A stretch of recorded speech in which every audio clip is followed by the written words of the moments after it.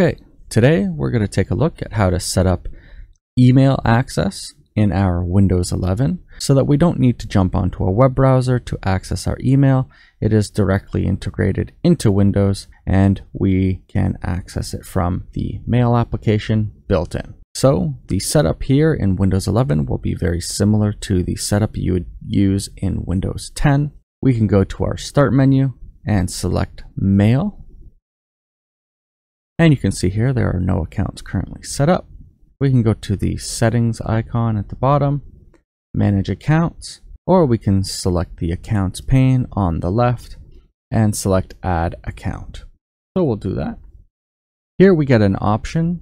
If you're using one of these email services, the setup should be fairly straightforward. You select the one and you put in your credentials and the setup will move forward. However, if you're not using one of these solutions, you may need to select other account or advanced setup depending on the mail provider, such as for me, I'm using my own domains. So I've registered a web domain that provides email service. So I'm going to select other account, POP or IMAP. Here you can use the add account and it will select a default set of options. So when you select this, it's very simple if your domain provider is set up in such a way that you can access your email account using your email address, your password, and you can set your name up here to have the name that you want to send email from. So let's try this. It will be info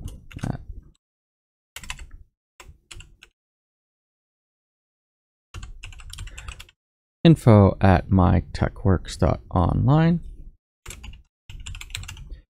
The name I'll use when I send an email, and then we'll enter the password. Okay, so these are the three things that we need to set this up. This can be anything, as long as when you send an email, that is the name that you want people to see on your email. So I'll select sign in. And we're all done. My domain provider provides this information to be able to sign in and automate the setup with Windows Mail. However, the settings that they use may not be what I would like to have, such as POP or IMAP. So for me personally, I like to use IMAP because I know IMAP will sync the state of a message between the domain server where the email is actually held and my computer. So if I read an email here and I go to my laptop, that email will also appear as read when it syncs with the email server. Whereas with POP3, the emails are downloaded to the machine and their state is not synced with the email server. So if you read an email on this machine here and you go to your laptop, that laptop or that other machine will not have synced whether the email has been read or not. It'll just be unread. And same thing with a lot of other functionality, such as whether you replied to an email, a specific email, whether it was deleted, so on and so forth. So I like to use IMAP. So we can see here, we have set this up. It was fairly quick and easy. And this is mainly due to my domain provider providing this easy setup. Now, if your domain provider or your email service provider doesn't have a simple setup like that, we can add an account under Advanced Setup, and we will select Internet Mail, POP, or IMAP, and we can select that. And this will ask for more details regarding your outgoing SMTP server, your incoming mail server, and information like this. And you will need to get this from your domain provider. Typically, this will be in your cPanel. If your provider has a cPanel, they will provide this somewhere in the online section for your emails. So here's just a quick overlay of my provider. This is the information that they provide to set this up. So we can see here the username is simply just the email, which is fairly typical. Okay, so this information really isn't giving away anything that would not be accessible publicly anyhow. If you look up this email address, you would get a response of where that email server is. And this is all information that is readily and freely available to the public. And we can see that. Let's enter our name and we can see our incoming email server and our outgoing SMTP server. We can find that out from our cPanel, or we can sometimes find it out from just using a command prompt. If we want to know the mail server for My Techworks Online, it isn't a secret, it is publicly available. We can do NSLOOKUP. We can set the type to MX for our mail servers, and we just enter mytechworks.online, and we can see here we get mail.mytechworks.online. So this is going to be our mail server. We can actually just copy that, paste that. The account type, as I explained a little bit earlier, between POP3 and IMAP4, I like to go with IMAP.